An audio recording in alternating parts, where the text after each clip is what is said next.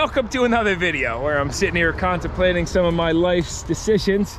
But we've got this old Ford Ranchero and it has really piqued my interest. You may remember it from a previous video where I showed it and these weeds weren't so high up like this, but it's got a 4x4 kit conversion under it, so maybe it's a truck frame, I'm not sure. Manual transmission, and it seems to be all complete.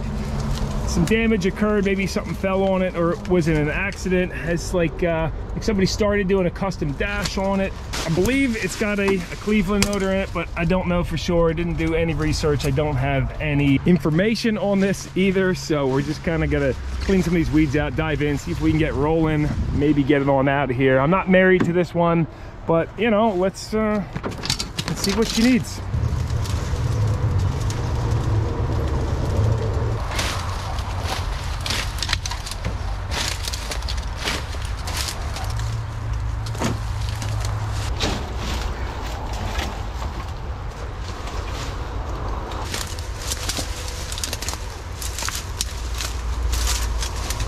That's a little bit more like it, and now we can see the true potential of what sits before us. We'll start with the walk around tour. You guys can kind of make your own decisions on, you know, leave some comments down below if you notice anything. No tire on the right rear. Don't know how these gates open. So on the inside, oh, needs a little lube on the hinges, but still kind of functions. Okay, it ripped off on this side for me doing that. It's I don't know how long this has been sitting, but as you look around and we see piles of rust in certain areas, you can tell it's not. We just caught a lip on a piece of rust there. Great. Kind of gives you an idea how long it's been sitting when you do a walk around tour. Missing the gas cap, but that's not tilted up. It's horizontal, so that's a good thing. Only tire we do have is flat. It's a LT 235 85/16. Definitely some heavy duty truck leaf suspension with additional little pogo shocks on there. Gas tank is intact. I can't imagine how bad this would have looked if it sat here for another few weeks. And these swamp plants grow so fast, it's insane. Guess what, we'll go underneath in a minute. Keep going around. I suppose it probably was an off-road accident is kind of what it's looking like with that damage, and maybe a tree went through the windshield. Let's look at the front axle. No brake pads at all. The brake pads are completely gone on the one side. And the pistons are pushed all the way out. Got a dual piston caliper. Those are the homemade body mounts. Ooh, it's looking pretty sketch the way this was done. Geez, I remember this looking a little bit nicer. I don't know. Front end's tight looking though. Woo! Look at that. I was never a huge fan of the quad rectangle headlights, but you know, oh, this side's sunken real good too. We might just have to drag this out because we're pushed up against some stuff too. Let's go on this side, push these. Oh, just lean back into it. Talk about pollen. I believe this is pollen floating all around, and I'm not usually allergic to stuff, but it is just killing my eyes. Oh, heck at that. Doesn't smell bad, but it kind of just smells like a swamp in here. Window still goes down. We've got a crack. Look at this custom dash that somebody did. This is heavy gauge too. Cut out for the stereo. Somebody built this car. If it was you, you know, and you're still around, let me know. Drop some comments down below, it'd be cool. Custom made shifter on there. Got a piece of 1/2-inch MPT, and it shifts. That's in neutral. All right. This is the manual transfer case. No shifting so far, but that's okay. And there you go. Never got around to putting the gauges back in. Seatbelts still work? Yeah, they do. Yeah, the rear is sunken. The driver door, oh, it does. Driver door opens. Not all the way though, because of the body damage. Whew, yeah, that's ugly looking. Looks like some parts were taken out of it too. Overall, pretty complete car. It's in not half bad shape. Let's take a gander under the hood. I mean, what are we even doing, guys? This is like, this thing's in bad shape. Rad is empty and really corroded looking. I don't know if you can see that. Got some stuff growing. That's probably one of the more corroded rads I've seen. Holly 4-barrel on it with seized up linkage. Going kind of hit all this stuff with PB while we're at it. And yeah, this does look like a Cleveland to me. Instead of a Windsor. It's got an Elderbrock intake on it, super stock wires, ignition coils just kind of dangling in the wind. Power steering actually has something on the bottom of the stick. Motor oil is up to level and really not that dirty looking. Brake master. Ooh. So that's usually a good indicator of how long something's sat too. I'm gonna go with, I don't know, 20 years. Got a 24 mil socket on the crank. Let's see if she's locked up or not. I know you guys are screaming right now, pull the plugs and lube the cylinders, you're gonna scratch the wall. I don't care. Oh, yeah, she is locked up. How about that? Yeah, I'm just tightening the crank bolt. Well, that means we'll pull the plugs out. Did get a late start, but probably have at least another hour or so. Oh, jeez. It had Autolite 25s, and they all look in good condition except the one that came out of cylinder number 3. It goes 1, 2, 3, 4, 5, 6, 7, 8. Should be on this small block for you. The number 3 and number 8 came out a little rusty. So we'll spray some lube down those cylinders now. The rust in this engine will hopefully be no match for PB Blaster, which you guys already know this channel is sponsored by Blaster. So a huge shout out to them because they've been supplying me with all the chemicals I need. Lately doing the diesels, been using a ton of starting fluid. And I especially love their new cans. My favorite feature is that it locks out. So every time you're done using it, you just lock this out to the left, and then you can't mistakenly, you know, lean over in your truck and hit it, boom, like that. I mean, I wish kind of all cans had that shut off. Of course, should have the cap on that one. But once you flip this over, you have adjustable flow. So if you go all the way to the right, boom, you have a nice wide spray. If you're like, oh, that's too much, you can go to the middle, and then you have a little spray. Now, if we want to hit these cylinders, boom, we just flip out our straw. I'm gonna go ahead and put it on full spray. And it's just, this is my favorite penetrating fluid. So I've been using them for years. Like I can jam this right down in here, hook my finger on here, and I can give that cylinder a nice big shot of PB Blast. We'll let it sit. I'm gonna hit each cylinder like that. And yeah, just like I said, huge thank you to Blaster for sponsoring the channel. By far my favorite penetrating fluid, and I just love the way it smells, the way it works, everything about it. Turn it up or turn it down. Made in USA. Heck yeah. There we are. Just hit all 8 cylinders. We'll let that sit. And I think while we do, maybe we'll go try to find some wheels for this. The frame on this is actually in really nice condition. Anybody knows what it is, feel free to drop a comment down below. And also, if you know what that transmission is, feel free to drop that down below too. Little freeze plug leakage here. That's okay, it's still intact though. What is this? Came to visit. Oh my gosh. You came on the scooter with Gus? What's up, buddy? What are you doing? You can't be running around here. How's it going? It's going good. I mean, kinda. I'm about to go look for some wheels for this thing. I guess we can let you run around, but you better not go stepping on any rusty metal, buddy. Come on, Gus. Come on. He can barely make it through these weeds. Those tiny little wiener legs. Gus, jump through. Good boy. Oh, look at his new trick. Good boy. He's such a good boy, yeah. I did notice behind the seat, look at that, there's another compartment there and a spare tire. That's a 5-lug spare. This Econoline's got some 8 lugs on there. Oh, look at that. 3 wheels sitting in here. Oh geez, and a sweet Miller welder.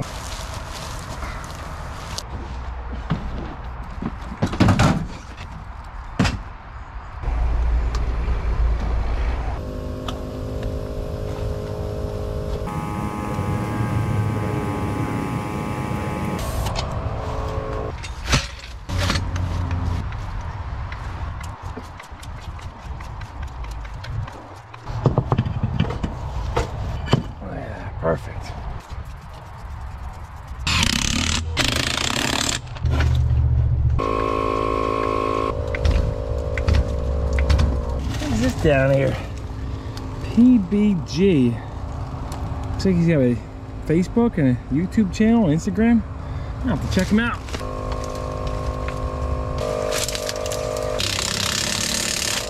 Probably should have hit the calipers a few times with a hammer first, huh? Now what are you gonna do?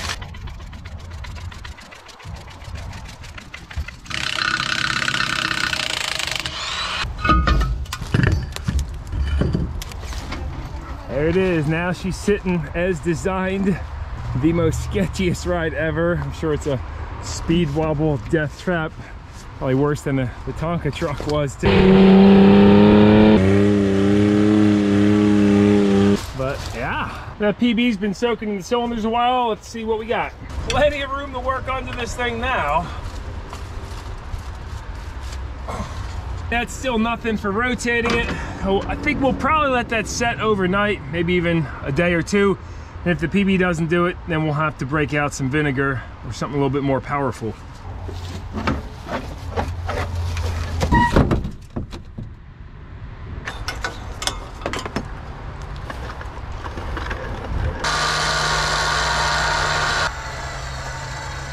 Oh yeah. Everything except for the right front is rotating.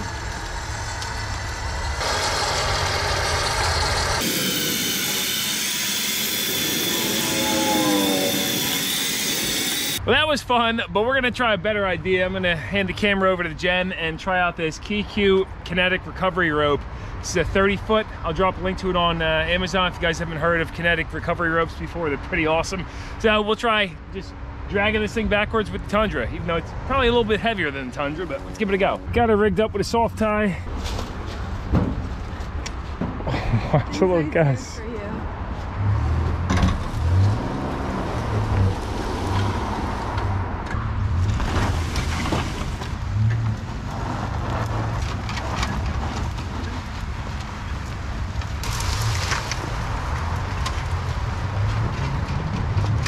Cleared. They were all spinning, but these two are spinning opposite directions, yeah. Right? Yeah. But was that spinning then? It was spinning this way, yeah. Oh, but this was spinning the opposite way. Yeah. Yeah. Well, the motor did not unlock itself in fourth gear. Get that Ranchero. This could be your new car. Yeah, I need a new car. Got some Winston Light 100s. It could be down here somewhere, I don't know. I love this carpet. I just put like some regular old carpet in there. Felt like it disengaged. That should pop out of gear now.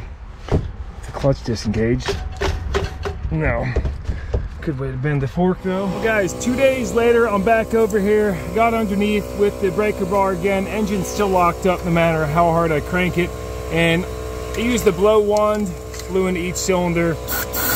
A lot more crud was coming up before, but as I do that, it's just like rusty, sandy nastiness coming out of these cylinders.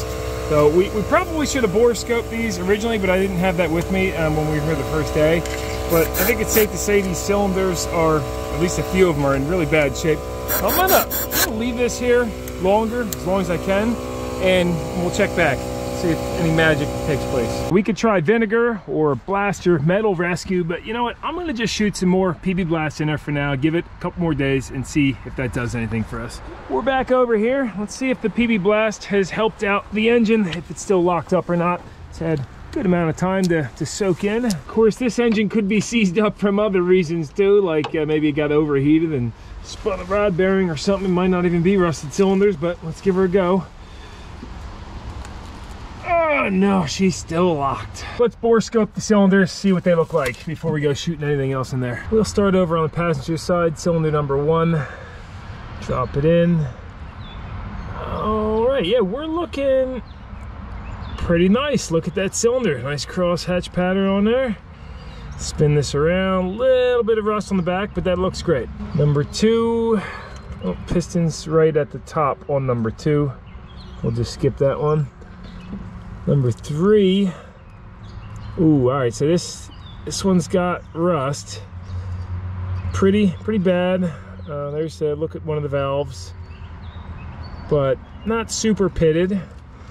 Let's go to number 4. Probably should have done this before, really, but what are you gonna do? Oh, all right, so number 4 is not pretty. I believe that's the cylinder wall right there you're looking at.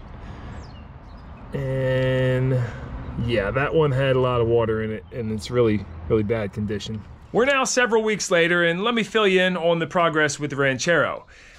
Unfortunately, the blaster didn't do the trick. As you saw, that was super heavy rust in there. So what I did is use some of the blaster metal rescue. If you guys had seen in previous videos, like on Think Airboat Part 2, we used that.